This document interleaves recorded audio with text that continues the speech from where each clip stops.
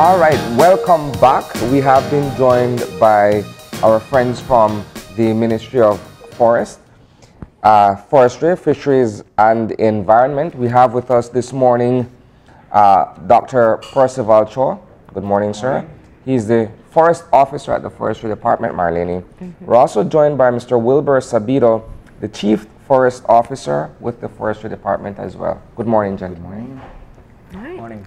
So let's get into our conversation for today, and what we're looking at are the amendments that are going to come into effect for the Forest Bill. And I want to start off by finding out just how long it has been since you have made any amendments to this bill. We know it is quite the practice in Belize that a lot of our laws are antiquated. They're slap on the wrist for offenses that are now seen to be very prevalent. So let's just talk about a bit of the history.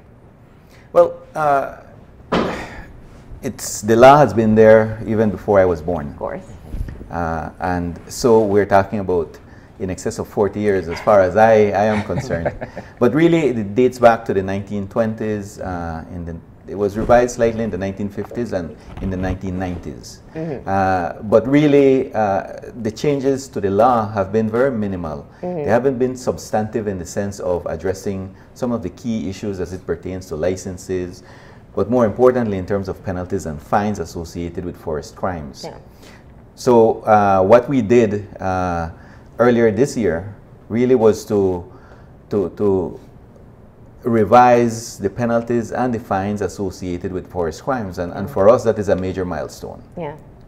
In other words, you are trying to make the law have more teeth. It's more punitive in terms of if you do partake in these activities, then you will have to pay for it, not chum change like we've been seeing before. But let's talk about addressing the larger issue here before we talk about the changes in the penalties.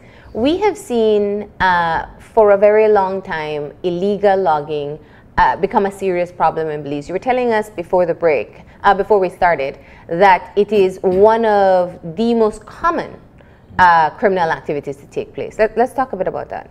Yes. Belize is no exception in as far as illegal timber harvest is concerned. I mentioned that it is the 4th largest organized crime globally, in excess of $25 billion, where the illegal timber is really used as a money laundering sort of activity. And it extends beyond timber. It goes into arms smuggling, it goes into human trafficking. So it is a varied network of individuals that are working together in order for them to perpetrate the illegal timber harvest. So Belize is really no exception. We're simply the microcosm of what occurs elsewhere. And in Belize, we have seen quite a prevalence in terms of illegal logging. It is very insidious. One of the issues is that illegal harvest occurs in these large forest areas, and what is occurring is that illegal loggers tend to focus on the larger, nicer sized species, but more specifically we're talking about mahogany, rosewood, cedar. Those, because we're putting our finger on those species, they are starting to focus on other species.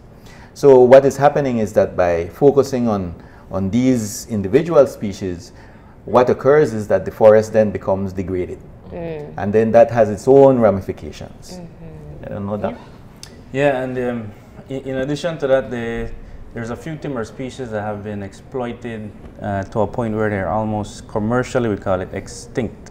And that means that even though you have many of these trees out in the forest, they're very small, they're not large enough to provide timber. So we've almost reached a point with some of these species where you might not see them on the market anymore, like lovely wood like granadillo, for example, hobio, for example, where we might not get those available on the market in the coming years. It's not to say, like I said, it's just completely wiped out. It's not extinction, it's just commercial extinction. We're almost there. Let's start with the issue of rosewood, because I think that's been one that has been followed by the media for quite a while. We know the limitations that are set in terms of harvesting rosewood in Belize, but yet it still continues to happen. Now, my question is, we're not talking about smuggling an artifact in a bag. We're not talking about taking something that can be hidden in any way, shape, or form. So I suppose one of the queries that the public continuously has is, how is it possible to remove timber from the country that shouldn't have been harvested in the first place? Well, several things here. We recognize that it was a huge problem. There were several factors in the equation that actually led to these vast amounts of rosewood being harvested. And you're quite right. With the ability of the exporters to be able to export the material. And that was done with the knowledge of the government, of the Forest Department. But what has happened since then really is that we recognize not only in Belize but in the region the importance of the species. And so there have been two major milestones that have taken place in order for us regionally and globally to address the problem, and locally. Belize is a member or signatory of the Convention of International Trade of Endangered Species of Fauna and Flora, CITES. And so in 2013, actually Belize introduced a proposal to the parties that are signatory to CITES to enlist 3 species of rosewood. And we had overwhelming support at a global forum. And so what that meant is that rosewood then, at least the species that exists in Belize and exists in Guatemala and Mexico, we're able to now regulate the trade of it. In the sense that, if you notice, after 2013, that is when we saw almost a dead stop, a dead halt in terms of the export of rosewood. Just last year in December, Mexico and Guatemala introduced a much larger or blanket proposal where they're saying, well, let's not only focus on 3 rosewood species, let's focus on all the rosewood species. And so what we're having now is that now the global community is saying, listen, this is a clear and present problem. It has continued. We need to stop, for the very reason that what Dr. Cho is saying in terms of commercial extinction. And that is a marker. Because when you start moving from commercial extinction into now complete extinction of that particular species, then that means that we'll have a species that has gone wiped off the face of. Let me ask a question. I don't intend to challenge you guys deliberately or put your backs against the wall. But looking at the fact that there has now been this move to amend the existing legislation, shouldn't this have been the priority several years ago, as opposed to several years ago, to deal with the issue of illegal harvesting of rosewood, as opposed to the knee-jerk or the symbolic action of burning, for instance? I think, how do you contextualize that? Because I see that a move like this would seemingly make more sense in terms of putting a hand or getting a handle of the situation versus an impulsive reaction, for instance. How do you contextualize that? Sure. We looked at it from two levels. One, the fact that we had a situation at the local level, and we also had bigger players in the export market making that demand of this particular species. Certainly, when we were there at the time, we were looking at how it is that we would revise the law. Until now, certainly the environment has changed. And fortunately, we do have very strong political will at this particular point in time through the Honorable Minister Omar Figueroa. And he was insistent that this would be one of the main things that we need to do in order for us to not have a revisit of exactly what you mentioned in the instance of the rosewood phenomena. And so we went back and actually through the very detailed eye of Dr. Cho, we actually were able to now revise the law and make it more applicable. Certainly we recognize that it's not we don't want it to seem as though we're sweeping the rosewood situation under the rug. But what we're saying is that, listen, we don't want that particular situation to happen again, and we are taking the necessary steps in order for us to ensure that it does not happen again. And if caught, you can do more to them. Right. Right. And let me add to that, just by the nature of the business, law enforcement usually lags behind criminal activities, even in illegal logging. So we've been, I would say, several years working on these amendments. And it's just recently, like Wilber had mentioned, that there is no political support. Picture this, like in other countries or neighboring countries, when it comes to the environment, they pass laws almost on a monthly basis. Yeah. Right? And there, in some countries, like in the US, for example, there's now a move to, for every new law, you repeal 2. Right? So you sort of reduce that legislative burden. Yeah. Here in this country, like we mentioned, the Forest Act hasn't been revived since about 1995, right? The last revision. So we're very, especially slow here in meeting up to the challenges, using our laws as one of the tools. Yeah. But we're getting there, and I think this latest amendment is sort of looking forward on some of the threats on species that haven't yet been exploited to the point that rosewood is, and we've listed those, and we've put very heavy fines on those as well. So let's start there. In your analysis of the law itself and what needed to be inserted or amended, let's talk about what is going to change. Your first areas that you spoke about were the penalties. Right. So let's start there. Well, the penalties scale by value of the wood now. In addition to that, it scales by the size of the offense. So, for example, if you're caught with, say, a regular pickup bag full of, say, mahogany, the market value of something like that might be about 6,000 to 7,000, right?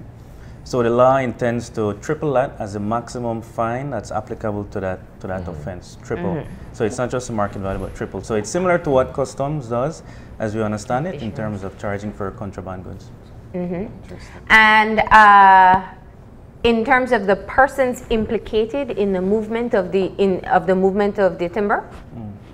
Well, now the incarceration, the imprisonment period went up from about 6 months, was it? Yeah, 6 months for possession of illegal lumber to 1 year.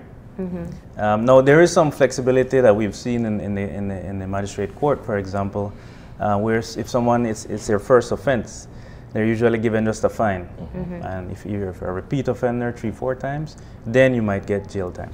Yeah. Now, when you look at the passage or the amendment of legislation, there has to be enforcement. What is being done from the ministry perspective to deal with the enforcement of these laws in terms of either proceeding with prosecution on one end, and of course having rangers and other individuals in the field to look at what's taking place? Well,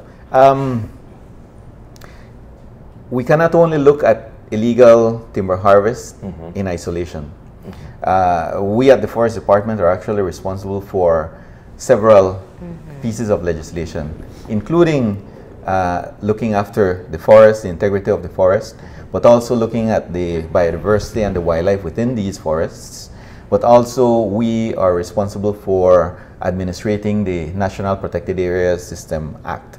So we're talking about 3 pieces of legislation, meaning that when we're looking at illegal timber harvest, that yes, for us it is important because it has a significant effect on the local economy, it affects the integrity of the forest, and it has many more ramifications associated with it. So now, when we now look at law enforcement, we are looking at several things. One, the government has made a significant investment, I must say, in as far as the Chiquibul is concerned, through the Chiquibul Forest Investment Initiative, through which the Forest Department will be strengthened in terms of the range of force that we can now hire, including the equipment that will go along with it. And that enables us to establish greater presence in the conservation posts along the Chiquibul, the border that we share with Guatemala, but it also will enable us to establish a couple more. in addition to that, we also rely on projects that will help us in terms of acquiring equipment, but also in terms of adding personnel. So we're talking about, when we look at the general investment that is being made into the Forest Department specifically, we're talking about an increase of about a third of our staff.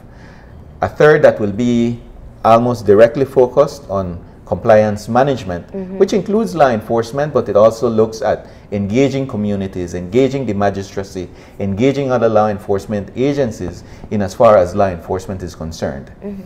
But also, in addition to that, we're talking about how it is that we can network. Network not only with our other government entities, but also with our non-governmental organization partners. Presently, for instance, the Forest Department, Customs, Fisheries, Police, and BDF are engaged in a global operation, but that is focused locally. An operation that is called Operation Thunderbird, where the Forest Department and the Fisheries Departments, as being the agencies that are responsible for regulating the fisheries and forest resource, have focused on hotspots. And so through this coordinated approach with these other law enforcement agencies, we have been conducting operations for the past 3 weeks in terms of targeting these hotspots. And where do you find most of the illegal activity tend to take place? Where there's forest. So which forest? So we're talking about the concentration. Is it more reserves? Is it private property? Is it deep inland, or is it in an accessible area? It's a combination of many things, but generally we're talking about the southern part of the country where we have the concentration of forest cover. But in the northern portion, for instance, as well, where we have 3 large forest estates that are privately owned, where we also have significant illegal poaching, but also focus on wildlife poaching as well. So the whole issue is that it's not, yes, it's a general geographic area, but it's spread out. And by them, the people that perpetrate illegal acts being spread out, it also spreads us out. Right? And so it's a matter of us trying to catch up and being more innovative in terms of the technology that we use in order for us to identify where illegal logging is taking place and addressing it. I recall a few weeks ago, several weeks ago, an alarm was raised when it came to illegal logging activity within the Mayflower Bokawina forest. Is that one of the areas where illegal logging has now become prominent? Well, we've always had significant illegal activities occurring in the Mayflower area. And it's not over the entire border. There are specific spots where the illegal logging takes place. And that is where we've sought the help of the community in terms of identifying the individuals. Because intelligence, before we actually act on any particular operation, is important. But in the Mayflower Bokawina area, we were able to work with the non-governmental organization, Friends of Mayflower Bokawina, and they were able to give us the information, and we were able to act quickly. We were able to only seize the material. We were only able to confiscate the lumber. We weren't able to apprehend anyone. But in that general area, we do have a case ongoing in terms of individuals actually being caught in the act. Now, Dr. Cho, I think one of the areas that has to be discussed is that obviously this illegal activity takes place with the purpose of making a profit. And I'm not quite sure what the market is locally, but we understand that the purpose of taking down these trees is to transport them out of the country where they get a higher value.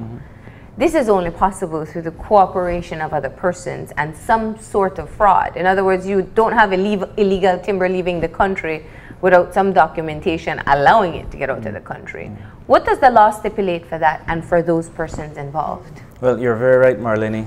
Most of the high-value lumber that is harvested illegally, like rosewood, granadillo, and black poisonwood, fetch 3 or 4 times higher prices outside than they do here. So the temptation to smuggle, is the right word, this material out of the country is very high. And there is certainly an amount of fraud that one needs to perpetrate to get this material out. And to export material, you need permits from several agencies. So the fraudulent activities are very complex. In terms of what the laws currently state, in terms of exporting illegal timber, that's one of the areas that I think we need to strengthen as well, because the current amendments that we just passed speak about possession. But when you're exporting material, it's literally outside of your possession, if you think about it. So it's simply facilitating. Right. So there is some tightening that needs to be done under the same Forest Act, but it has to do with that relates to the exportation of legal wood. But I'll tell you, besides fraudulent documents, there could be other ways for this material to get out. For example, let me just give you, for your viewers, China is one of the largest destinations for timber, illegal and legal. And recently, like the chief mentioned, we listed all species of rosewood, because there are about 10 or 11 or 12 or even more than that, that look very similar, right, in terms of the grain and the quality of the wood. And so only 3 were listed originally on the CITES, meaning that you needed special permits, etc., to export and trade, which meant the other species of rosewood could be exported without CITES permits. So what was happening between when those first 3 were listed and all the others? Timber was being exported under some of the names that were not listed, even though they were actually one of the 3 first listed species. And so you get that even today, even without the rosewood, you have other species that look similar, and so people are, possibly falsifying documents. Well, listing the wrong species. The documents could be legit, right? But inside that container, there may be another species on it. Do you work with customs to be able to assist them in being able to identify the different types of woods? Because being able to stop, I mean, and you're quite right in terms of the stretched resources when it comes to enforcement, and they can be, or they are an important partner for you. Well, you're hitting all the nails on the head today, and that's good. And I think it's a discussion that has to be spoken out in the open. What we're doing right now is strengthening the skills of forestry personnel, as hopefully customs as well, and Baja, to identify wood down to the microscopic level, right? So it can be ascertained what's exactly inside a container. So that's one of the, and we just completed that training last week. I think we were on one of the news channels. We completed that training. We had several forestry personnel trained up. The idea is to invite customs as well and repeat that training.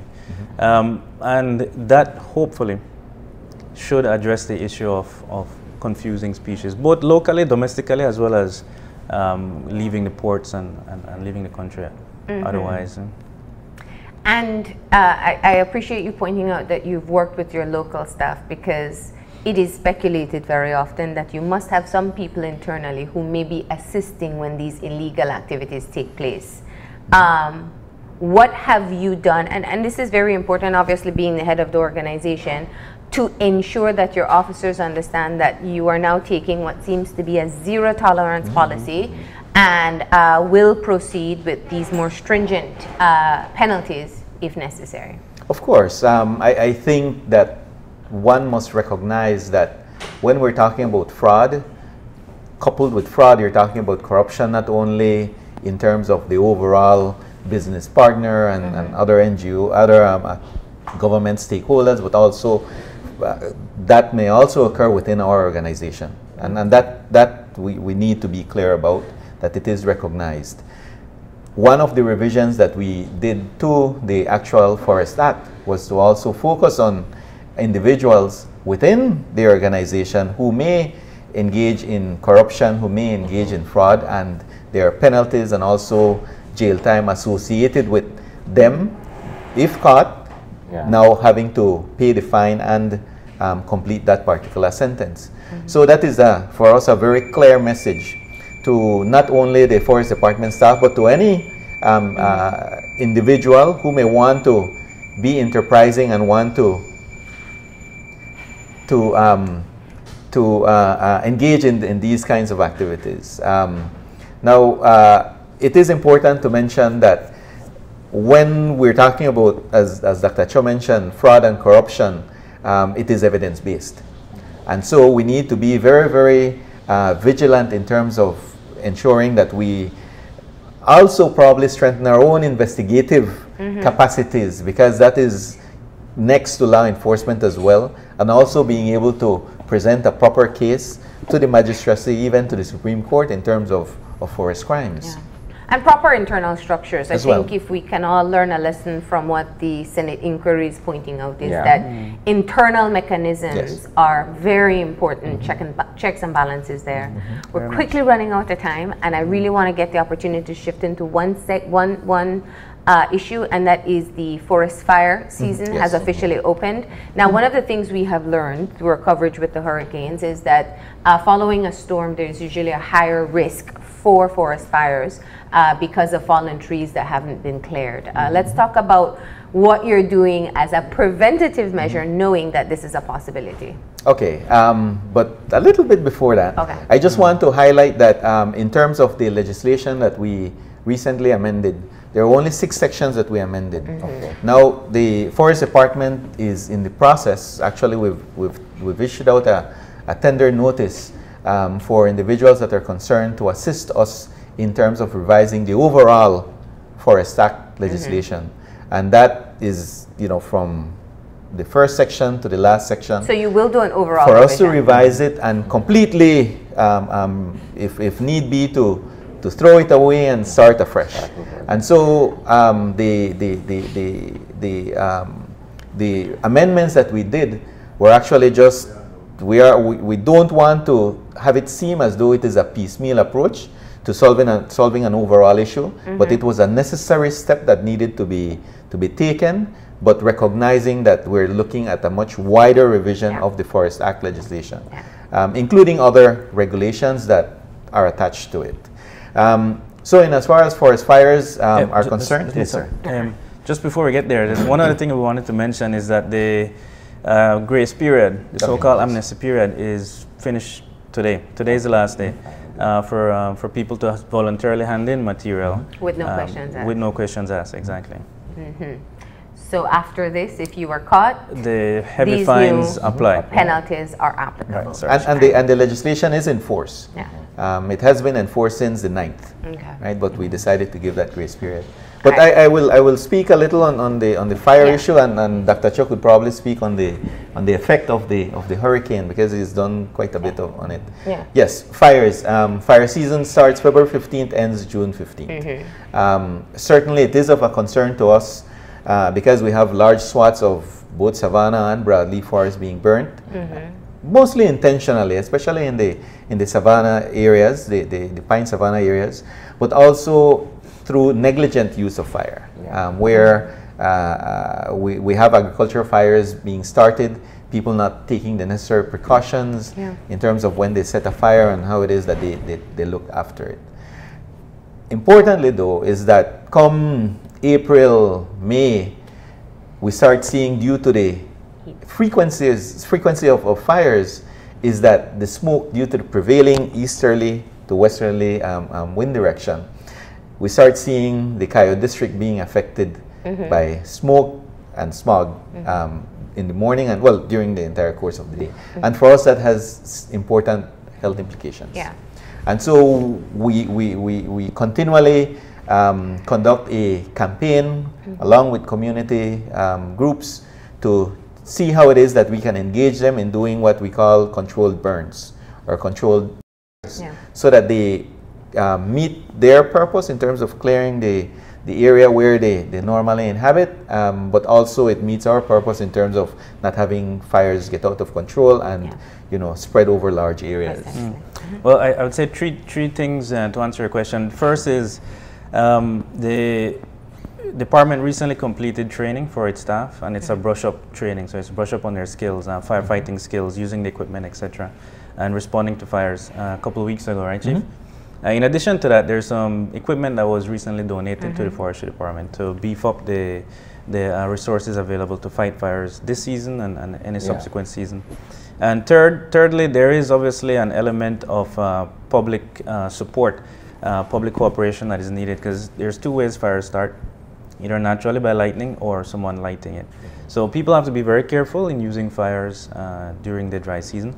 And there will be, I believe, advisories going out to the public in terms of when the conditions are not right for burning versus prevailing winds are being actually very good. So I would say that look out for those advisories. In addition to that, there is, I think the department can be made available if you call in and ask questions in terms of when to use fires. So. Okay. Well, gentlemen, we're completely out of time, so we appreciate that final tidbit of information because we know especially people in rural areas are heavily affected by this. So they can know that you are looking at the situation. Thank you for being here. And we hope that people are now aware of the fact that the grace period is over, that there are heavier penalties, and that there is more work to take place in terms of overall restructuring of the forest bill, right? Thank you very much. We're going to go ahead and take a break. And when we come back, we are going to have a sit-down interview with the new Speaker of the House, Laura Tucker Longsworth. Stay tuned.